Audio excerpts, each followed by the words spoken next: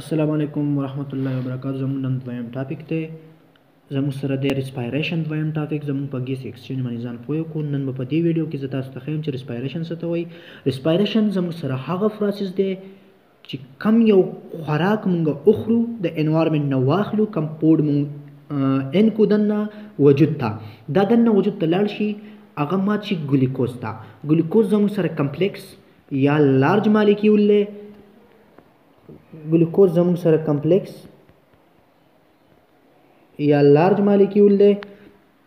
دغه مالیکیول کمپلیکس مالیکیول دا بیا ما چې زموږ سره سمپل مالیکیول ته یا کم سمال مالیکیول چې زموږ سره دی مطلب دا دی چې کاربن ډای اکساید دی یا واټر دی دغه ته کنورټ شي.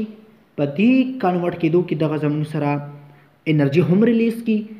دې پروسس ته مونږ لا بیا د اکسیجن راشي په ټول وجود کې د ریسپایریشن په وجه سره خور شي، اکسیجن مونږ ته پاتې شي او کاربن ډای اکساید پکې پروډکټ پاتې شي.